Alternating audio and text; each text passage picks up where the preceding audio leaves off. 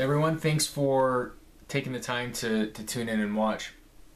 Now, what we're going to talk about is law enforcement duty gear, and this is specifically the setup that I use. This is the duty gear that I wear every day that I'm at work. And again, I am a full-time police officer, and I work patrol the vast majority of the time, uniform patrol. And so what we're going to do is we're going to talk about the belt, and we're going to talk about all the stuff that's in the belt, on the belt, whatever. And we'll also talk about some of the other stuff that I typically carry.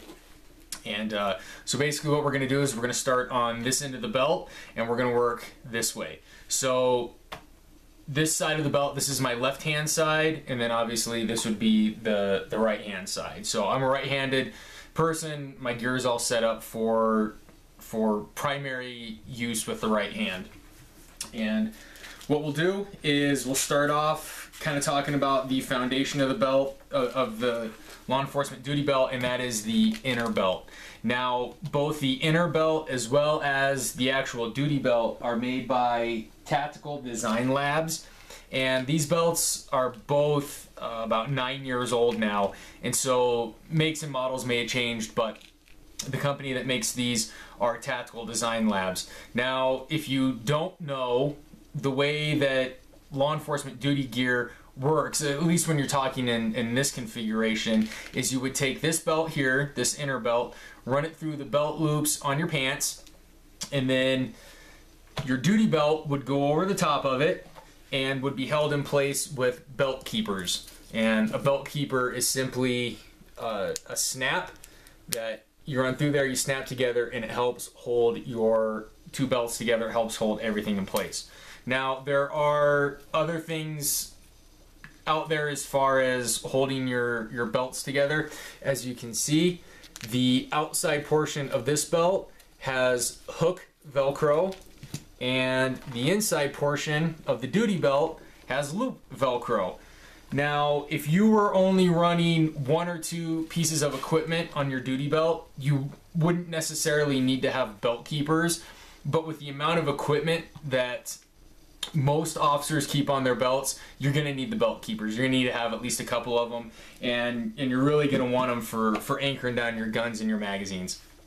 So that's kind of how the belt system works. Now, again, starting over here on the left hand side of the belt, and probably what I'll do is, because this has to be such like kind of a wide angle, I'll probably talk about it, kind of hold it up a little bit, and then sort of move on. So first thing you come to, off of my belt, first thing on my left hand side are my pistol magazines, my extra pistol magazines. Now, the idea behind the pistol magazines and where they're at and their orientation. So first of all, the way that the magazines sit in there is like this. So I've got bullets facing out, all right? So there would be the, can I hold that up there? So there would be the magazines in the slimline magazine pouch. Now, if you're sort of traditional as far as magazine orientation, you're probably used to your magazines running like this, with your bullets facing towards the belt buckle.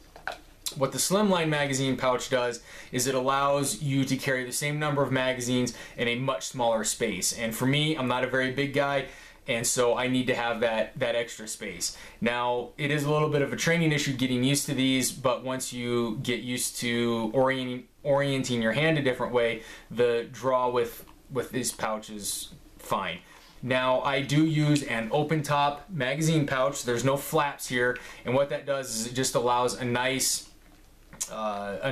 good draw stroke, or draw stroke for the magazines there. There's no flaps or anything like that getting in the way.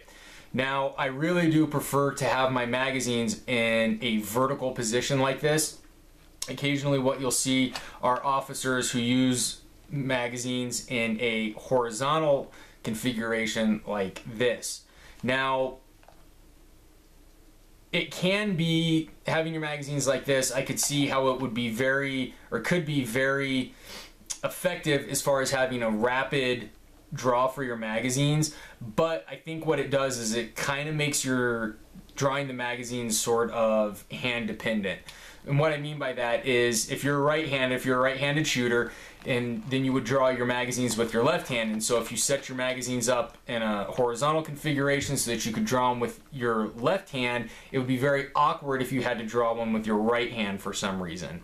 So I like the vertical orientation. I think it's much more ambidextrous than the horizontal configuration. Now, where am I at on time? So when I draw the magazine out of the pouch, the way this is set up and how I like to do it is, what I'll do is with my left hand, I'll come down, I'll hit the belt buckle there, and then when I come left, the first thing I run into is the first magazine, and I can go ahead and draw it. So I draw that magazine, and let's say for whatever reason, I need to reload again. Again, all I need to do is come down, hit the belt buckle, shift left, and I'll hit a magazine.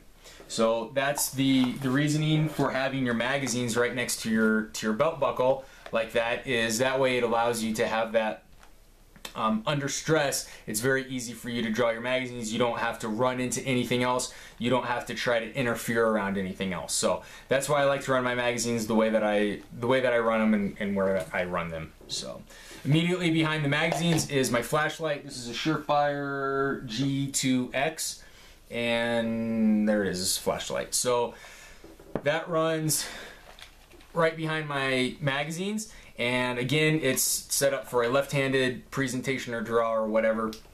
And I really like to run my flashlight up front.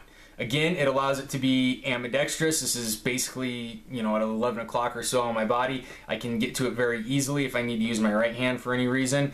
And, you know, if I'm in a fight, something like that, I rapidly have to clear a building and those kinds of things, I don't want to be reaching behind me to get a flashlight. I want that up front where I can get at it. Maybe I get knocked on my back or something like that. I want to have my light up front where I can get at it. And then immediately behind the flashlight is where I keep my taser. Now we use, for tasers, we use the X26P, which is just an updated version of the X26 taser. And the holster that I use for that is the Safariland 6520 taser holster. And it uses Safariland's SLS rotating hood system to lock the taser into place. So far with the X26P, I haven't had any deployments with it yet. We did just get them earlier this year, but I haven't had any deployments with them. We use 15-foot cartridges there from Taser, and if you don't know, if you're new to tasers or whatever, what Taser does is it gives you an option. So when you disengage the safety, as you can see, a light comes on, and then what also comes on, I don't know if there's going to be a good way for me to, well, what also comes on is a laser. You guys can see that in the light there. Sorry, I had to shift it back a little bit. So that's what I prefer, is to have the light laser combination. If it's daytime and the light comes on, that's fine, it's not a big deal. Obviously that's very handy at night. So I like to have the light laser combination set up on my taser. You know, if you're a taser guy, your mileage may vary, but that's what I prefer. Behind the taser is where I keep my radio. That's just a Safariland radio pouch, and it's fixed. It doesn't rotate, it doesn't come off or anything like that. It's just a fixed sort of universal radio pouch by Safariland. And then behind that, I've got my handcuffs. And both handcuff pouches are made by Safariland, and they are both open top pouches. And so on this pouch, I run a set of hinge handcuffs, or I'm sorry, chain handcuffs. These are chain handcuffs.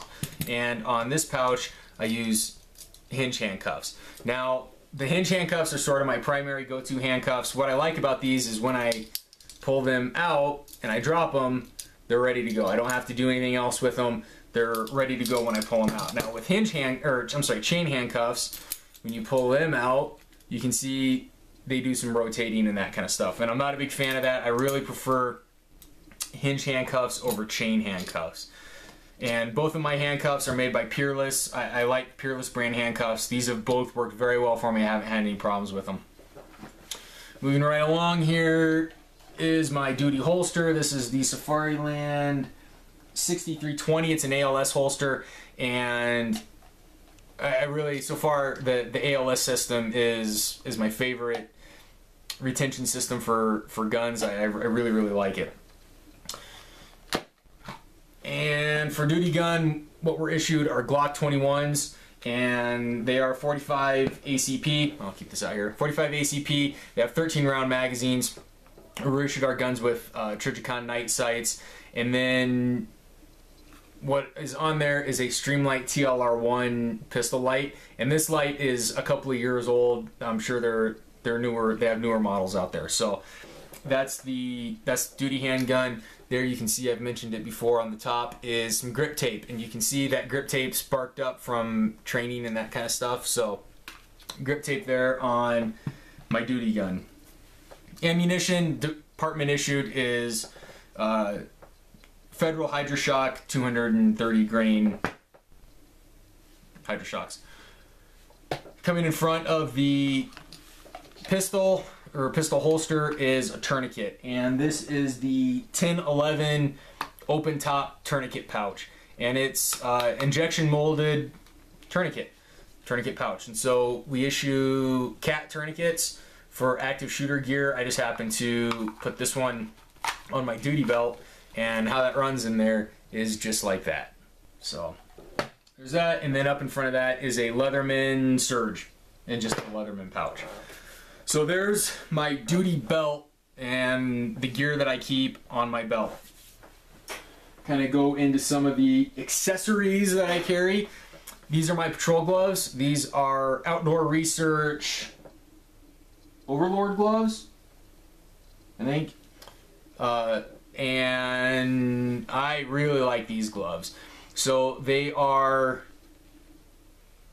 suede, fake leather, whatever, and nylon. There is some protection there, but it's not like over the top. I'm sure everyone has seen like the gloves with the hard plastic knuckles and that kind of stuff. These gloves don't have that. There's some additional material over the knuckles, but nothing crazy. And then the palm has some tackiness to it, but it's not ridiculous, you know, it's not over the top.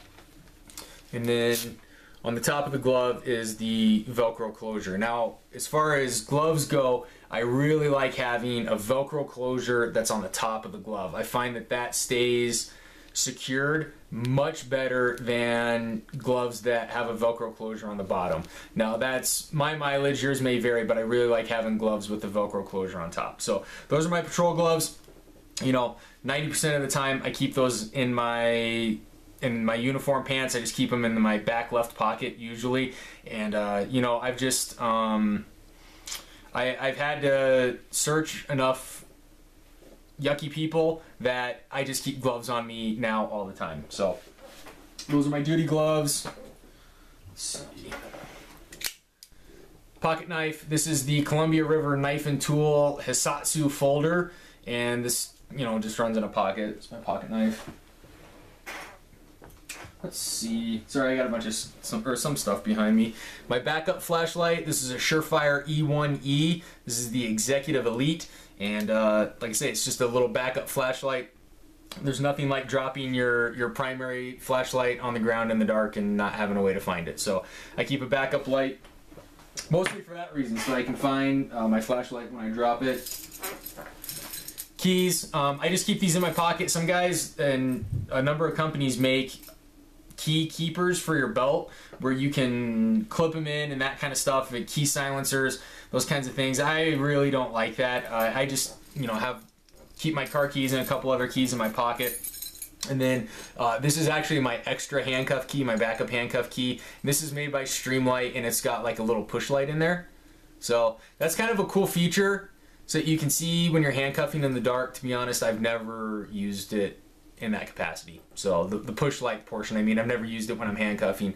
I've used it to like find door locks and stuff like that, but I've never used it for handcuffing. But it is kind of cool. Had a friend who retired from law enforcement give me that. So that's cool. Watch, Luminex watch, and there's nothing fancy about it. It tells the time and has the date on it, so it's really high speed. But I do like this watch. This is all I need. I don't need to have a bunch of functions like humidity and barometer and elevation and all that kind of stuff. I just need something that's going to reliably tell the time and the date. Survival bands, paracord. I think I've mentioned them before. Zebra pins. Maybe I haven't. This is my duty pin, and as you can see, I have had this pin quite a while. I mean, there's not even any writing on it anymore, you know, where they have like the brand and stuff. Really like these pins, and for law enforcement, you know, law enforcement writing, I really like having a fine tip. You know, we often have to write through citations that have multiple copies and stuff like that, and so I like having a pin that can easily, or a tip that can easily do that can get through all those carbon copies. And then last but not least is my handcuff key. I've had this one a long time. I think this is made by Gulls. It's got a pocket clip in it.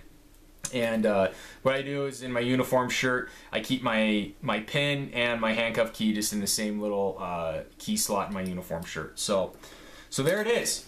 That's what I basically carry when I'm on duty. You know, throw in a couple things like some nitrile gloves and, you know, little stuff like that. But this is the bulk of what I carry on me every day, and so this is sort of foundational for additional videos that are going to come out, you know, like active shooter stuff and those kinds of things. This is sort of my foundation. If you have any questions, comments, whatever, throw them down there below. I'll get to them and that kind of stuff. If you like the content, you know, like and share and subscribe and all that kind of stuff.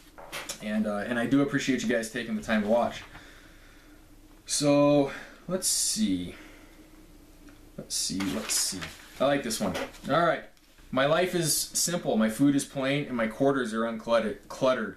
In all things, I have sought clarity. I face the troubles and problems of life and death willingly. Virtue, integrity, and courage are my priorities. I can be approached but never pushed, befriended but never coerced, killed but never shamed. And that's from Admiral Yai Sun Shin. And so I'm not sure exactly where he falls into history, but I think that's a very good quote. Again, I appreciate you guys taking the time to watch. Thanks.